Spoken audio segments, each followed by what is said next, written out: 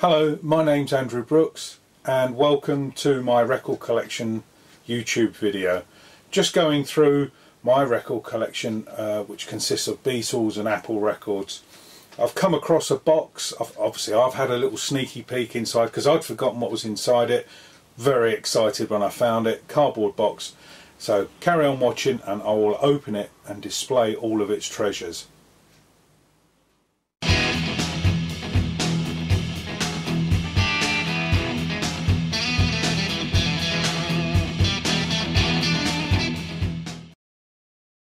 Okay, we're continuing on with my record collection of Beatles and Apple records, and as I said in the lead up to this, I've discovered a box that I'd totally forgotten about. Very excited to show you. I'm going to pick it up and show you it now, see if you can figure out what's inside it. Okay, here's the box. As you can see, it's very heavy, full of records. It's a 12-inch box, so it contains albums, possibly 12-inch singles. It's come to my local record shop where I used to live. Urgent message, see inside, blah blah. EMI new releases do not deliver until Monday the 22nd of March 1993. So we're going back a few years now. I've kept them all in this box since then. They didn't all come in this, but they were part of a set, and I did put them all in here once the set was complete, just to keep them safe. And I forgot all about them. So, okay, I'll let you into the box now. So we'll open it up. And as we can see inside, it's James Taylor. There's a little clue for you. They're all Apple records from the 90s reissues, so some exciting finds in there as well, as I'm sure you'll figure out. So I'm going to go through them one at a time. The first lot, there was four phases of reissue of Apple records. The first one came in 1991, where they reissued 4 albums. Now some of these albums were issued with unreleased tracks in the form of a bonus record that came in the sleeve, and unlike the album, these records were played at 45, even though they're album size and they're not 12-inch singles. They've got quite a few tracks on them, but they're played at 45. But I'll come on to them when we get to the first one. So as you had a sneaky preview inside the box, the first one is James Taylor, James Taylor. I'll move it around so hopefully you won't get too much shine on it, because they're all in protective sleeves. Exact replica of the original issue. The original British ones, I believe, had black writing. Well, they do, because I've got one. And then subsequent issues, it was in orange. And yeah, so it's just a standard release, exactly the same gatefold sleeve. Nothing unusual about that, nothing special about that, other than they've now got listed up here. I don't know if you can see, obviously there's a barcode, and then underneath here there's lots of different catalogue numbers depending on the territory, and also the list of, like, whether it's a cassette, CD, and such like. So that was the first one. Now you've got to remember that CDs were coming in a big way. The Beatles were now issued on CD, so they're now going through and issuing Apple stuff on CD. So this is the first time you could get the stuff on CD. But I still carry on buying vinyl, even throughout the early 2000s when no one else was buying vinyl. I carried on, and I'm really pleased I did. Anyway, that was the first one, 1991 issue of James Taylor, self-titled album James Taylor. Okay, the next one up is another reissue of Postcard, Mary Hopkin. There's nothing unusual about this other than it's got the new date on here, 1991, down the bottom. Obviously the barcode, which wasn't on the original, and as well as the new release information there. Again, it's an exact replica of the original issue. The sleeve, actually, do you know what? I don't know what the inner sleeve is like, so as a special treat I'm going to open it up and have a look. purely because I don't know. Excuse the noise.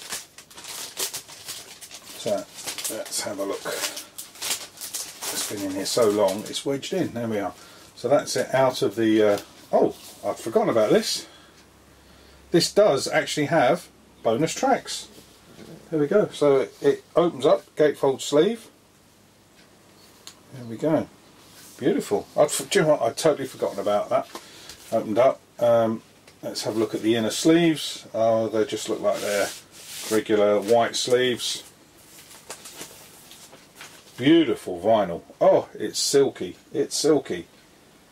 There we are. That's the label.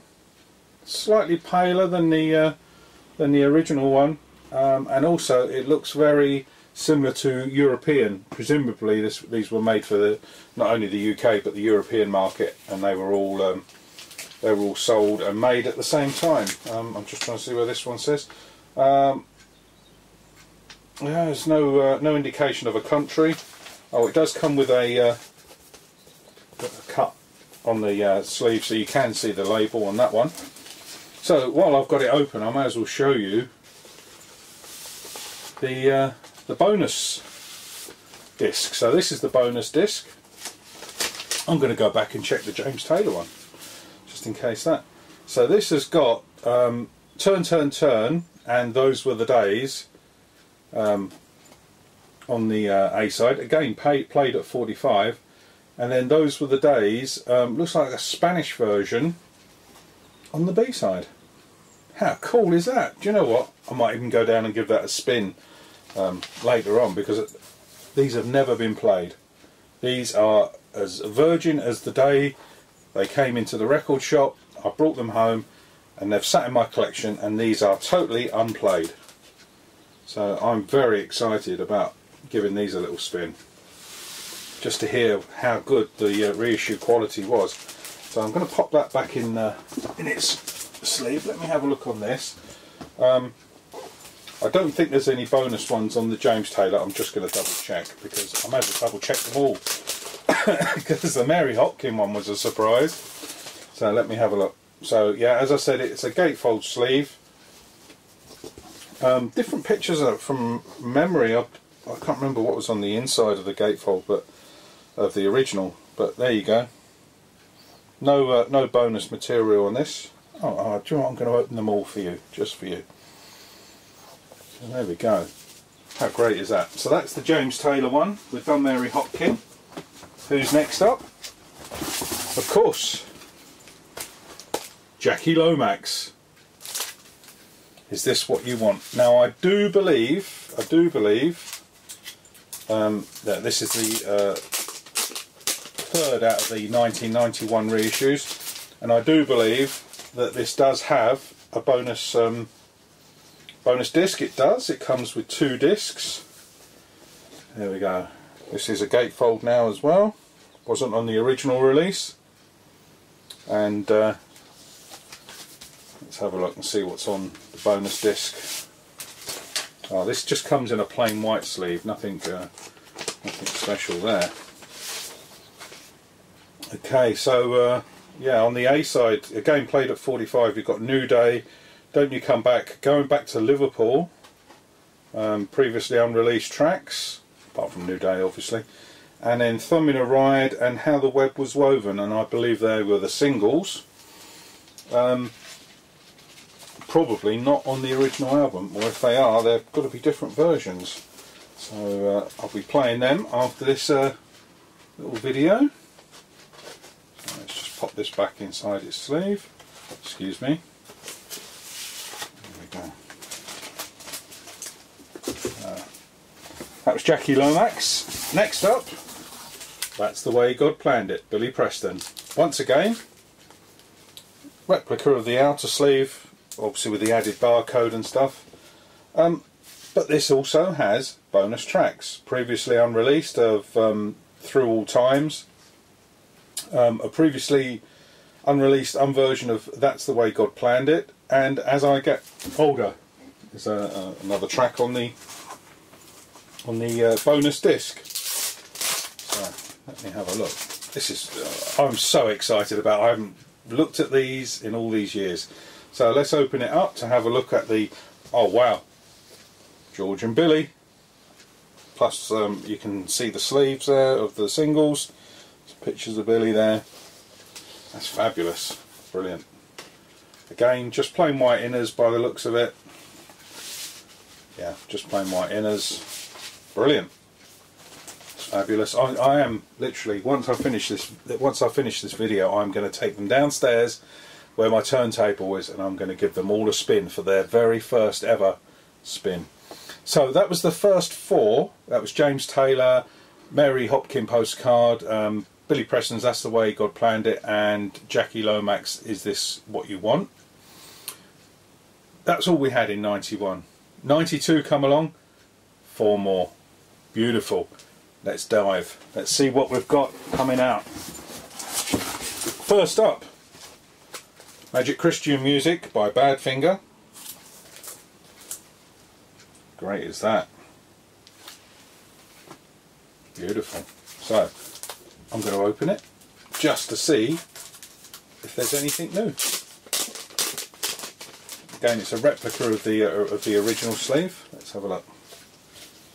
Gatefold. Wow. How cool is that? There is a bonus disc, Storm in a Teacup, which was on the Apple EP, the Walls EP, and a previously unreleased song called Arthur. So there we are. Cool. And yep, there we are. It's got the die cut sleeve for Badfinger. Awesome. Okay, next up, what else have we got? Wow, Wonderwall.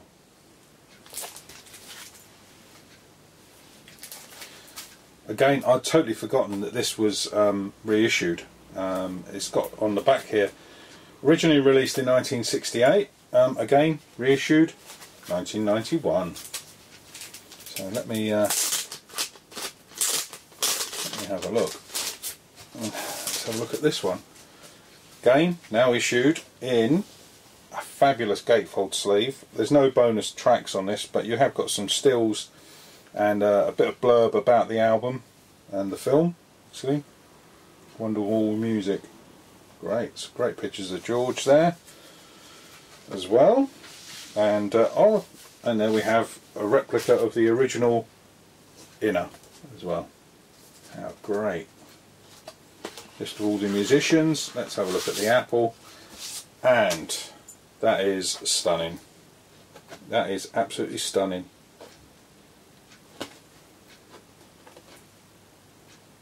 There we go.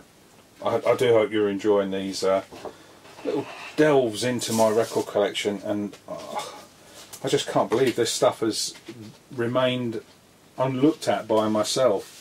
It's just sitting in a box on a shelf, and when I moved some stuff I saw it lurking behind. Okay, next up we have Maybe Tomorrow by the Ivies. Of course, this was the precursor to Badfinger, and again this comes with some as well as the original album, a bonus record too. So without any further delay, let's have a look inside this fabulous one. So Maybe Tomorrow by the Ivies. Open it up, and there we go. Some pictures of the foreign sleeves, European sleeves. Yeah, pictures of the band. Tells you a little bit about the album.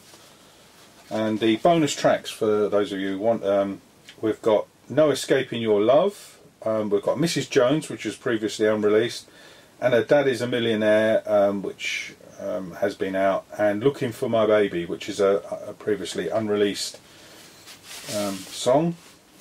Again, it's just a standard white inner. So this is the bonus. This is the bonus disc. It's played at 45. I'm guessing these must be quite hard to find these days, because they never seem. I never seem to see them in any record shops. Presumably you can get them online. you know, if people are selling them, I'll have to check Discogs out to see what the score is with them. There we go. Next up, oh, another Badfinger. No dice. So it looks like we actually had 5 out, because I'd totally forgotten about Wonderwall music being reissued. I should check to see if it's on the Zapple label. I don't think it was. Okay, so this was a gatefold sleeve when it originally came out, and there's the original inner. Does have bonus tracks, all unreleased. Get Down, Friends Are Hard to Find, Mean Gemina, Loving You, and I'll Be the One. Originally issued in, oh, there we go, nice inner sleeve. There we go. List of tracks, Satcore 16. Let's have a look at the label, shall we? Love getting the Apple label. It's such a classy and iconic label. There we are. No Dice by Badfinger. So that's the main album. I don't know if there's anything different, like if there's just a plain white inner sleeve for the bonus tracks. Let's have a look. Or is there more? No, that just comes in a plain white paper sleeve. Okay, fabulous, fabulous. And I believe this is, let me just check. No, we've still got a couple more to go from the 92 issues. Next up, Earth Song, Ocean Song by Mary Hopkin, originally released in '71. Again, it's got the barcode now, that's the only addition to it. It was a gatefold sleeve originally, so let's have a look and see if it's kept its originality inside, or have they done something new. No, it's the same as it was before it was. No bonus tracks on this one. So that's the gatefold. Let me check inside. Oh, we do have new inner sleeve, which didn't come. It's got some it's got a like a press release from Derek Taylor printed on the back. Brilliant. So there we go. Let's stick that one back in the cover. This is like a voyage of discovery for me. I just can't believe these have been sitting here. I do play my original Apple, you know, the original issue ones, but I haven't played these versions. So, Doris Troy, self-titled album, Doris Troy, and this does also have some unreleased tracks on the bonus. We've got All That I've Got, previously unreleased. We've got Get Back, Dearest Darling, also previously unreleased. What You Will Blues, unreleased, and then Vaya con Dios. So let's open it up and have a look inside and see what the gatefold looks like, because this was not a gatefold sleeve when it originally came out. And there we are, great picture of Doris. Great picture of Doris there. The blurb, track listings. Let's have a look at the inner sleeves. I don't think there'll be anything special. No, they're just literally the paper sleeves. Let me check the other one. Yeah, they're just regular paper sleeves, poly-lined. And then this is the bonus one. Again, played at 45. Brilliant.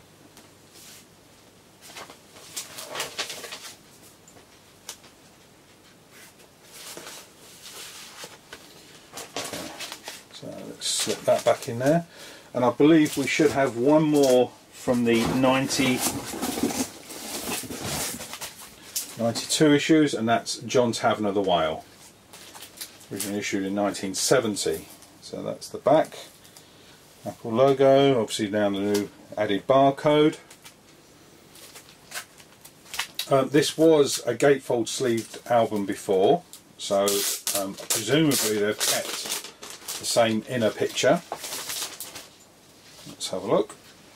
Yeah, that's exactly the same as the original issue. However, I'm guessing, I'm not sure, but I'm guessing that there must be, oh yes, there was a, it's similar issue to the original inner sleeve as well. Wow, so they've redone that. Brilliant. Andy Davis has done a bit of writing on the back. There we go. Brilliant. I'm just so impressed. Mind you, I'm easily pleased. Okay, next up. Right. This is the start of the 93 reissues, and this is obviously when I got the box, because the box said on there not to be, you know, not to be delivered until March, whatever date in March 93. So presumably that box would have contained 25 or 20 copies of the same record. So I don't know what one it pertains to, or it might have just been all of the issues from 93, you know, maybe 2 copies of each or something like that. But anyway, we have Modern Jazz Quartet Under the Jasmine Tree. I'll be honest with you, jazz is not my thing, so I can honestly say I do have the original Apple. I've never played it. Jazz is not my thing, I'm afraid. I collect it because it's on Apple. So, right, let's have a look inside here. Let's open this one up. I might give this one a go. I don't know. So there we are. Oh, fabulous. How nice is that? No bonus material in this issue. Oh, that's nice. They're going back to a black inner sleeve, which I believe some original Apple issues were, certainly Beatles were anyway. There we go. It's nice, isn't it? Probably can't see it, there we are. But oh, I'm super pleased it's in a black inner. This is like me finding out for the first time. I don't know how many of you guys out there watching this also bought the reissues when they came out at the time. It's something I'm really glad I did, because I don't see them come up very often for sale. I'm guessing they're probably worth far more than I ever paid for them, because to be fair, who would want to buy a Modern Jazz Quartet reissue from 1970 in 1993? Probably die-hard fans and collectors. Okay, next up, let's have a look. We've got Billy Preston. Brilliant. And this is Encouraging Words. Again, it's just the exact same as the original issue, and it does have the bonus disc. Some great pictures there. Billy, fresh from recording with the Beatles in for Abbey Road and Let It Be. So there we are. Originally issued in 1970, so literally the next year. And let's have a look. Great black inner sleeves. Love it, love it, love it. So as I say, it does have bonus tracks of As Long As I've Got My Baby, All That I've Got I'm Gonna Give to You, which was a single. So that is like a 12-inch single. It's just one record. So that's that one. Okay, next up we do have excuse me. So next up we have the Radha Krishna Temple, the Hare Krishna movement, with their album, originally issued in 1973. So it's the back cover, and then inside it's just some more writing, a couple of pictures. But the beautiful thing about this one is it's got a great inner sleeve. This is the 20th anniversary of the manor house that George bought, the Hare Krishna movement. So it's got a little 20th anniversary thing down there. But on the back, on the reverse, is some great pictures of George with the followers. He's got a guitar, it looks like he's on some sort of keyboardy thing there. So it must have been when he was just sort of playing music with them and chanting. But there we are. Yeah, that's a great one. Certainly do like that one. Okay, next up, in fact, it is Straight Up. Next up, Straight Up. Again, a replica of the album cover, but again, a brilliant inner sleeve showing some European sleeves for the singles and a British sleeve. Great picture of the band, and this does have a bonus disc of let me look, original versions of Money, Flying, Name of the Game, Suitcase and Perfection, and the US single mix of Baby Blue, and once again in black inners. Great. That's the back sleeve. Okay. Next up is John Tavener's second album for Apple, Celtic Requiem. Always thought this was a bit of a creepy cover, sort of, you know, child grave and all that sort of thing, and a church in the background, and then got some more writing about the album there, some more photos, looks like some more outtakes from the same session. No bonus material on this one, originally issued in '71. However, the inner sleeve does have some has a great photo there of the photo session for the album, and then Andy Davis from Record Collector magazine has done a bit of blurb on the back. So that was John Tavener's second Apple album. Okay. Now we move on to the 1996 issues. It's this time Badfinger. It's like their greatest hits. This is a double album. It does include some of the stuff that's already come out. But, again, there it is there. So I believe this was probably, well, seeing as it's not a reissue, so this was issued in '95. And issued in '95 as a compilation. So let's have a look inside. Ooh. Fabulous. There we are. Pictures of the albums, pictures of the band, bit of writing. As I say, it is a double album, so don't suspect there'll be anything different about the inners, because it's just a compilation. There we can see it's a very pale. It is like a European, what I would call European. It's not.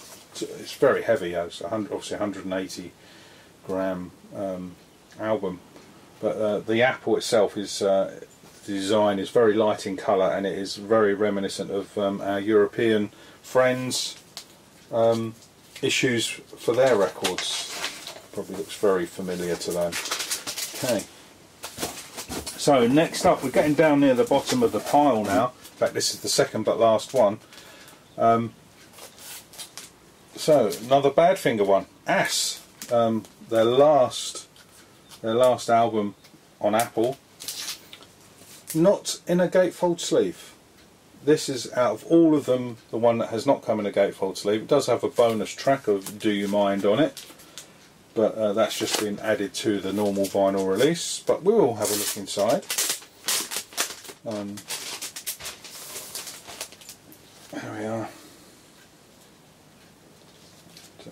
That's the cover. Inside we do have a nice printed, I don't know if this is a replica of the original. Again, no, it's written by Andy Davis in 1996, so obviously not a replica of the original at all. There we are. Bit of blurb, bonus track. Let's have a look. Oh, yes. There we go. I'm definitely going to give these a spin. I'm sure I've already said that earlier, but super excited. And the last one, sorry, I've got two more to show you. There was another one lurking in the bottom. Three more. Wow, three more. Okay. Electronic Sounds on Zapple. Wow. I totally forgot that this had been reissued in '96. That's brilliant. Okay, let's have a look inside. Let's see what it looks like. So it's a fabulous inner sleeve. There we are. Pretty sure the original was on paper. This is on nice heavy duty cardboard. And then, do you know what, I'm going to have to scan this in because I've never seen that before and I love it. Zapple.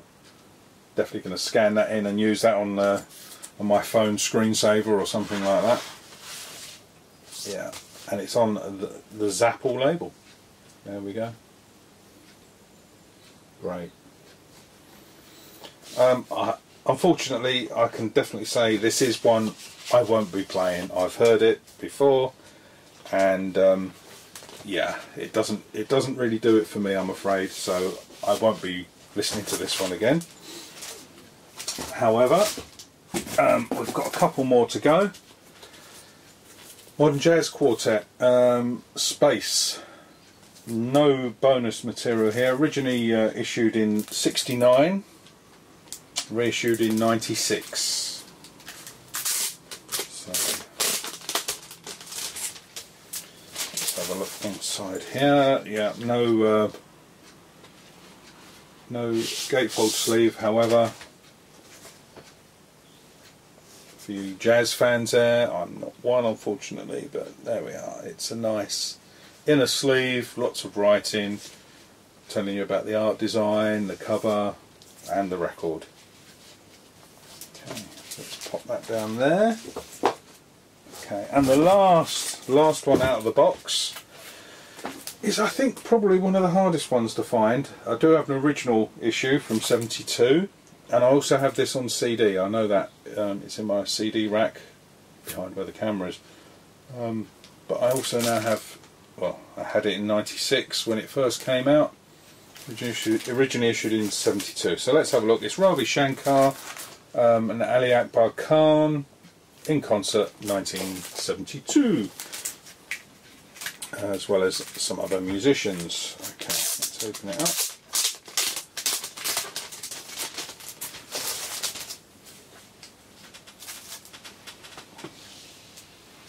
I believe that's the same as the original issue, 72. Let's have a look, see if there's anything new on the inner sleeves. No, they are just standard white inner sleeves with an Apple label. Okay, I don't know if I mentioned earlier, I may well have done, because the recording did stop halfway through, as you may have noticed, so I can't remember if I did say. Also inside this box was some more records that I'd totally forgotten about. Not part of the Apple reissues, but reissues all the same. And I'm actually going to put them in my racks here once I've finished recording. They are special reissues, EMI 100 and anniversary of John Lennon's Rock and Roll. There we are. And it's a centenary issue. Let's have a look inside. I don't think this is gatefold sleeve, but it is heavy vinyl. It's 180 gram vinyl. It's no special inner sleeve, as you can see, but it is beautiful, and I'm certainly going to be giving this a spin later on. There we go. Great. So yeah, as I say, I did find these inside the Apple box. It's John Lennon's centenary, EMI centenary of Imagine. This has now been superseded with you know, reissues and remixes and stuff like that. So let's have a look and see what it says inside, because this looks like it could be. No, it's not a gatefold sleeve, but there is, oh, it comes complete with, of course, the poster that we all know and love from the original issue. There we are. Yeah, I'm not going to get it all out because it's very large. and cumbersome. What else do we have in here? We also have replica in a sleeve on heavy duty card, but that's separate, and you also get your record in a nice record cover as well to save damage in the inner sleeve. And of course we get the obligatory John Lennon with his pig. There we are. Okay. Next up, as part of the centenary, EMI centenary issue, is Band on the Run. It's great. They say up here, I don't know if you can read it, it says classic LPs, original packaging, 180 gram pressing, heavy quality sleeves, analogue cutting from analogue tapes. There we are.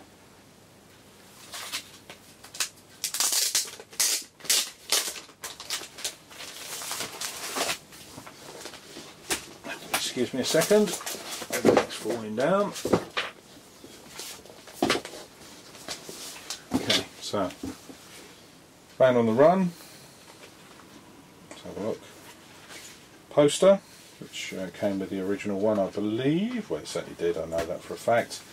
Let's have a look, what else does it come with? It comes with, as it said, the original replica inner sleeve, as well as a replica of the original album. Okay, so that's almost it. The only one that's left now to show you is from the Millennium vinyl collection of John Lennon's Walls and Bridges. It has all the foldy out bits for the cover. I'm not going to open this one up because it's exactly the same as the other ones we've seen. No bonus things on there. It's very heavy, very weighty. So there we go. That is it. I hope you've enjoyed another little delve into my personal record collection.